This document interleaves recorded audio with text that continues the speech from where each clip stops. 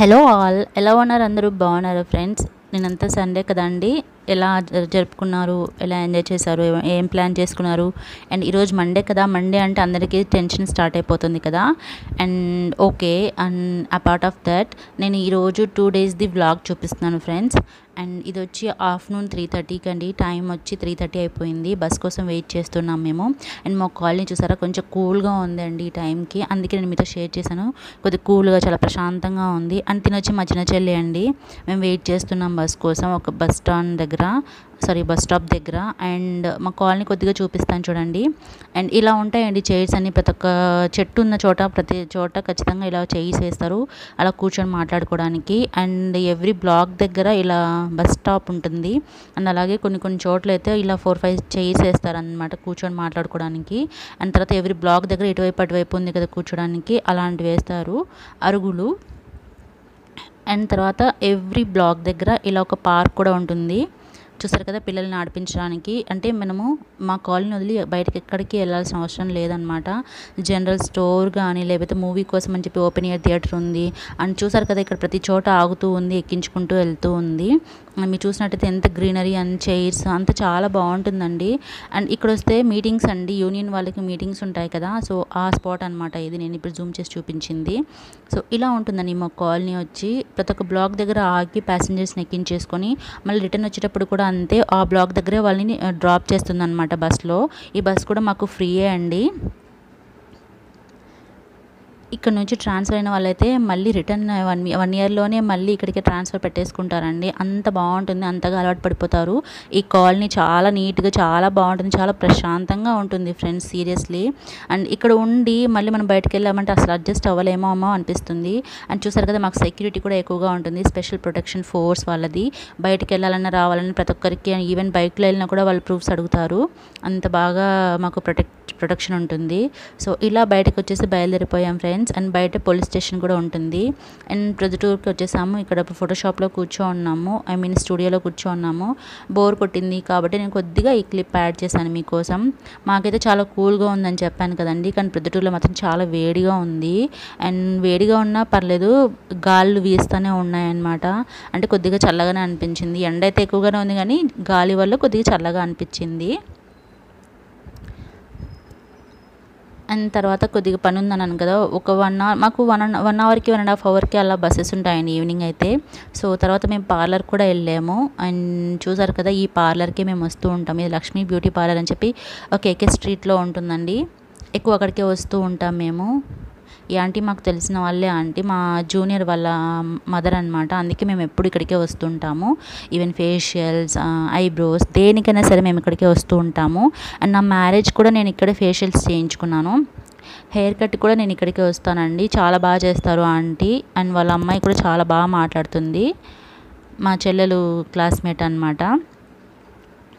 So చూసారు కదా, ఇలా చాలా చిన్నదే అండి, బట్ ఏమంటే తెలిసిన వాళ్ళ దగ్గర అయితే బెటర్ కదా అని చెప్పి ఇక్కడికి వస్తాం మేము. అండ్ ఎవరు లేరు, అటువైపు మాట్లాడుకుంటున్నారు, అందుకే నేను ఇక్కడ షూట్ చేశాను. అండ్ తర్వాత రిటర్న్ అయిపోతున్నామని బస్ అయితే ఎక్కేసాను. ఇంకా బస్ స్టాండ్లోనే ఉంది. చూసి ఇవి కొనేసానండి, ప్రొద్దుతిరుగుడు విత్తనాలు అంటారు కదా అవి. ఇవి నాకు చాలా ఇష్టం ఫ్రెండ్స్, చాలా రోజులు అయింది, అందుకే 2 ప్యాకెట్స్ కొనుక్కున్నాను. ఇవి చాలా బాగుంటాయి, టైంపాస్ కింద తింటారు. కడప సైడ్ ఎక్కువగా తింటూ ఉంటారు.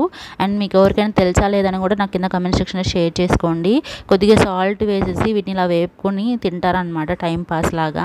నాకైతే చాలా ఇష్టము. అండ్ పోటీ పెడితే నేనే ఫస్ట్ తినేస్తానేమో ఎవరితోనైనా, అంత బాగా ఇష్టం అనమాట, అంత ఎక్కువ తింటాను నేను. అండ్ ఇది కూడా హెల్త్కి మంచిది, స్కిన్కి కూడా మంచిది కదా ఫ్రెండ్స్. అయితే ఎక్కువ ఏది తినకూడదు కదా. అండ్ వీటితో ఆయిల్స్ కూడా చేస్తారు కదా, మీకు ఐడియా ఉంటే. సో ఇది నాకు ఇష్టం, అందుకే మీతో కూడా షేర్ చేస్తున్నా నేను. తర్వాత నెక్స్ట్ డే మార్నింగ్ అండి, ఇది ఎర్లీ మార్నింగ్, అంటే టైం వచ్చి 6:30 ఆ టైం అయింది. ఆ టైంలో మా అమ్మ ఇలా వెన్న తీస్తున్నారండి మేగడ నుండి.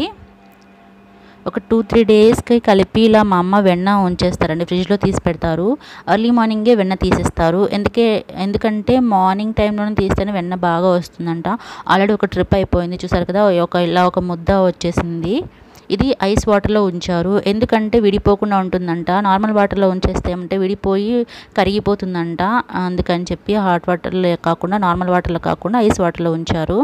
అండ్ తర్వాత చూసారు కదా, ఈ మీగడ మొత్తం ఇలా మిక్సీకి వేస్తున్నారు, బ్లెండ్ చేస్తున్నారు బాగా. అలా వేయటం వల్ల ఏంటంటే అందులో ఉన్న మొత్తం మీగడ వెన్నలాగా పైకి వచ్చేస్తుంది. మధ్య మధ్యలో మనం కొంచెం కొంచెంగా కూల్ వాటర్ యాడ్ చేసుకుంటూ ఉన్న మొత్తం వెన్నని తీసుకోవాలి, ఒక బాల్ లాగా తీసేసుకోవాలి.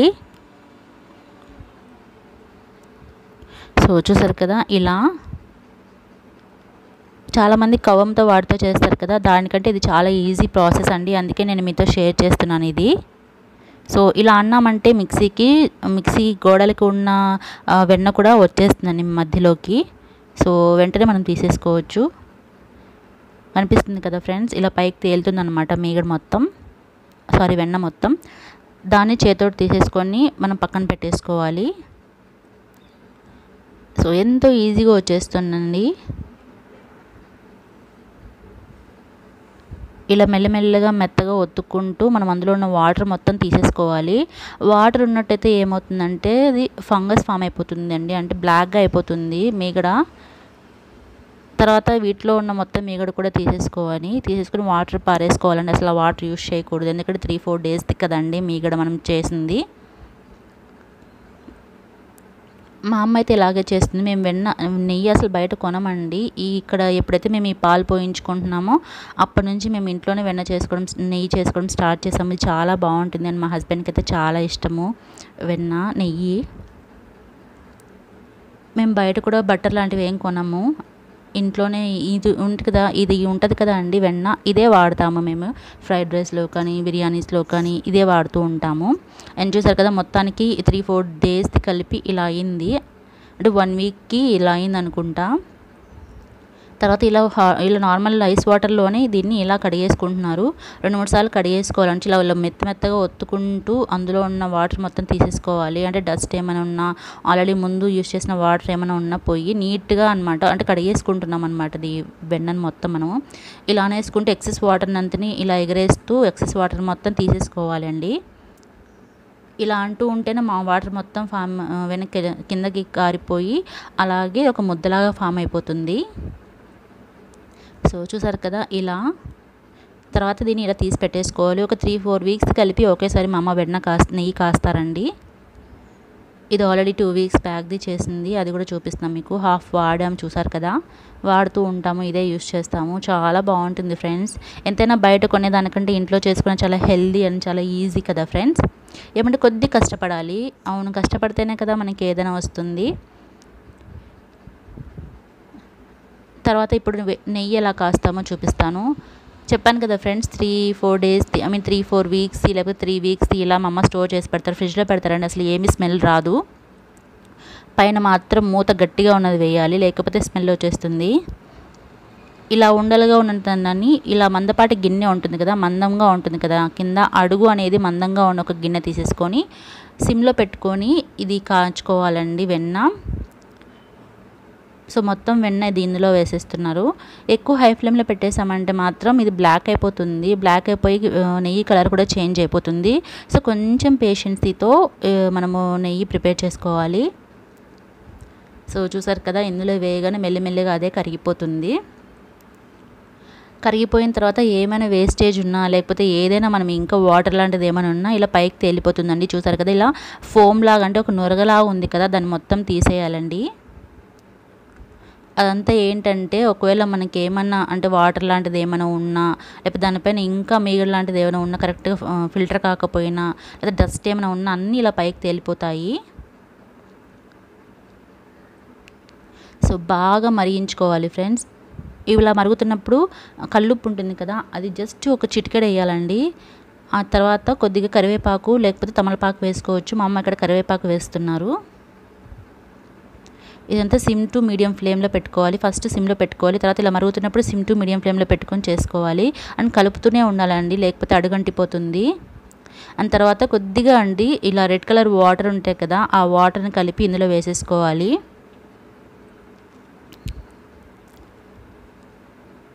ఇప్పుడు మొత్తం డస్ట్ పైకి వచ్చేస్తుంది. చూసారు కదా ఫ్రెండ్స్, ఇది పాతకాలంలో ఇలాగే చేసేవారంట. మా అమ్మకి నేర్పించారు. సో మా అమ్మ ఇలాగే చేస్తారండి. చాలా కమ్మగా ఉంటుందండి. అలా వేయటం వల్ల ఏంటంటే చాలా కమ్మదనం వస్తుంది నెయ్యికి. సో మొత్తం దాన్ని అంతా తీసేస్తున్నారు. మా అమ్మ మొత్తం తీసేశారు. పైన నురగలాంటిది ఉంది కదా, అది మొత్తం వేస్టేజ్ మొత్తం వచ్చేస్తుంది. ఇలా బాగా మరగనివ్వాలి. బాగా మరిగి తేటంగా అయ్యే వరకు మరిగించాలి ఈ వెన్నని.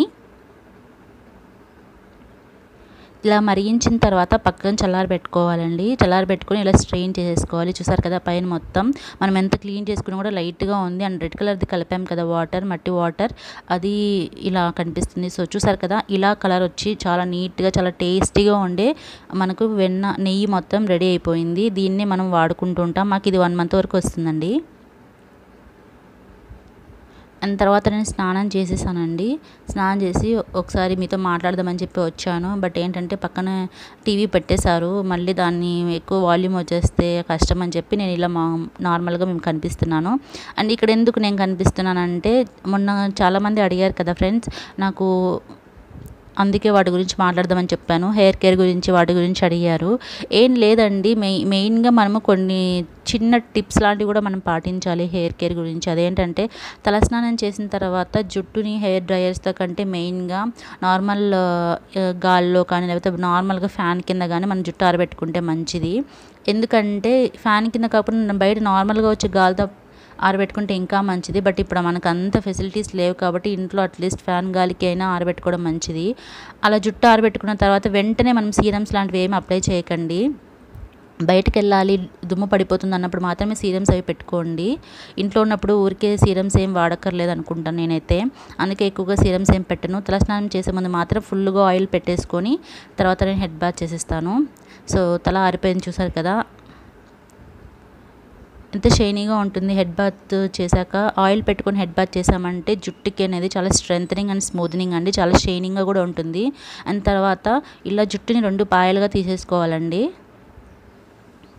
2 పాయలుగా తీసుకొని దువ్వెన ఇలా పెద్దగా ఉంటాయి కదండి పళ్ళు, అలాంటి దువ్వెన తీసుకొని ఇలా బాగా అంటే స్కాల్ప్కి అంటే మనకి కింద అడుగు ఉంటుంది కదా మాడుకు తగిలేలా గట్టిగా అంటే మరీ గట్టిగా కాదండి, తగులుతూ ఉన్నంత వరకు మనం గట్టిగా దాన్ని దువ్వెన పెట్టేసి అదుముతూ మనం దువ్వుకోవాలి. ఇలా ఎక్కువసేపు అంటే అట్లీస్ట్ 10 to 15 మినిట్స్ రోజు చేశారంటే మీకు బ్లడ్ సర్క్యులేషన్ బాగా జరిగి జుట్టు అనేది ఊడడం తగ్గుతుందండి. మెయిన్ బేసిక్ థింగ్ అండి ఇది చేయకుండా మనం ఎన్ని హెయిర్ ఆయిల్స్ రాసినా, ఎన్ని హెయిర్ ప్యాక్స్ వేసినా, ఎన్ని ఆయిల్స్ మార్చినా కూడా మనకి ఏమీ కాదండి, అసలు ఏవి సెట్ అవ్వవు. సో చూసారు కదా అలా 10 to 15 మినిట్స్ దువ్వాక ఇలా జడ వేసేసుకున్నాను. తలస్నానం చేశాను కాబట్టి ఇలా పోనీ వేసుకున్నాను, లేకపోతే తల అల్లుకునేస్తానండి, మా అమ్మ అల్లేస్తారు.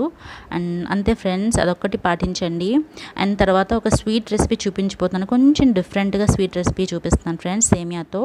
అండ్ ఇది స్వీట్ అండి, ఇది ఇలా మీరు కూడా చేస్తారో లేదో నాకు కింద కామెంట్ సెక్షన్ షేర్ చేసుకోండి. ఇది ఎవరు చేయరు అనుకుంటే ఇలా ప్రాసెస్, నాకు తెలిసి చాలా మటుకు చూసాను కాబట్టి నేను మీతో చెప్తున్నాను. కొద్దిగా వెన్న వేసుకుని ఇలా వీటిని డ్రై రోస్ట్ చేసేసుకోవాలండి సేమియాని. తర్వాత తీసి పక్కన పెట్టేసుకొని కొద్దిగా ఆయిల్ యాడ్ చేసుకుంటున్నాను. ఆయిల్ అండ్ అలాగే ఘీ 2 కూడా యాడ్ చేసేసుకుంటున్నాను. అండ్ స్వీట్ అంటే ఆల్మోస్ట్ మనం ఖచ్చితంగా నెయ్యి యాడ్ చేస్తాం కదా ఫ్రెండ్స్, సో నెయ్యి కూడా యాడ్ చేసుకుంటున్నాను. చూసారు కదా చల్లారాక ఎంత బాగుందో, తెల్లగా పూసగా ఉంటుంది నెయ్యి. ఇందులోనే మనకు స్వీట్ కావాల్సినటువంటి ఎండు కొబ్బరి అండ్ అలాగే జీడిపప్పు, ఇంకా మీ దగ్గర ఏ ఉన్నాయంటే అవన్నీ మీరు వేసుకొని వేయించేసుకోవచ్చు, కిస్మిస్ లాంటివి. నా దగ్గర కిస్మిస్ ఏం లేవు, జీడిపప్పు ఉన్నాయి అండ్ అలాగే ఎండు కొబ్బరి. కడప సైడ్ స్వీట్ అంటే మాత్రం ఖచ్చితంగా ఎండు కొబ్బరి కూడా యాడ్ చేస్తారు ఫ్రెండ్స్, ఇది మీకు తెలియదు అనుకుంటా కదా. సో అవి తీసిన తర్వాత జీడిపప్పు కూడా వేసి వేయించేసుకొని పక్కన పెట్టేసుకుంటున్నాము.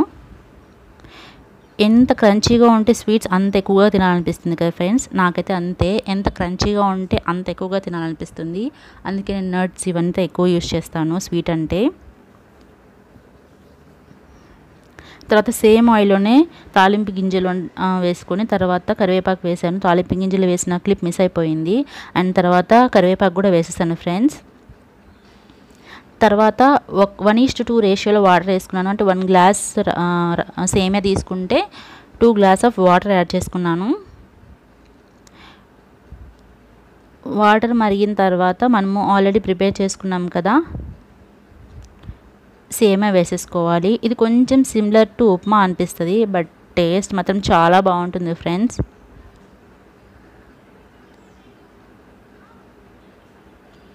అండ్ స్వీట్స్ చాలా తక్కువ తింటానండి. ఏదైనా అంత ఎక్కువ ఇంట్రెస్ట్గా తినను, అందుకే స్వీట్స్ ఎక్కువ చేసుకోము. అండ్ తర్వాత చూసారు కదా, సేమియా కూడా వేసేసి బాగా కలిపేసుకోవాలి. తొందరగానే అయిపోతుందండి స్వీట్, జస్ట్ ఒక వితిన్ 15 మినిట్స్లో అయిపోతుంది సేమియా. మీకు అందరికీ తెలిసే ఉంటుంది కదా. అండ్ ఒకసారి ఇలా ట్రై చేయండి ఫ్రెండ్స్, చాలా బాగుంటుంది, సింపుల్గా అయిపోతుంది. ఎప్పుడైనా మీకు సేమియాతో ఏదైనా స్వీట్ తినాలనిపిస్తే ఇలా ట్రై చేయండి. And sugar 1 కప్కి half of the sugar add చేసాము. అంటే మాకు కరెక్ట్గా సరిపోతుంది అనిపిస్తుంది, ఎక్కువ స్వీట్ తినమని చెప్పాను కదా, అందుకని. మీకు కావాలనుకుంటే మీరు మీ టేస్ట్కి తగ్గట్టు మీరు షుగర్ని యాడ్ చేసేసుకోవచ్చు. తర్వాత షుగర్ వేసేసి బాగా కలిపేసుకోవాలి. ఒక 5 మినిట్స్లో ఈ మొత్తం దగ్గరకు వచ్చేస్తున్నాను, షుగర్ అంతా కరిగిపోయి ఈ దగ్గరకు వచ్చేసిన స్వీట్ మొత్తం దగ్గరకు వచ్చి చిక్కబడిపోతుందండి. అప్పటి వరకు ఇలా కలుపుకుంటూ ఉండాలి, లేకపోతే అడుగంటిపోతుంది కదండి. మనం టెస్ట్ చేసుకొని షుగర్ సరిపోయిందా లేదని టెస్ట్ చేసుకోవాలి. లేకపోతే మీకు తక్కువ అనిపిస్తే మరి ఇంకా కొంచెం యాడ్ చేసేసుకోవచ్చు. అండ్ తర్వాత డ్రై ఫ్రూట్స్ ఇందులోనే యాడ్ చేసుకుంటున్నాను. అంటే కొబ్బరి అండ్ జీడిపప్పు మాత్రమే ఇక్కడ వేసేసుకుంటున్నాను.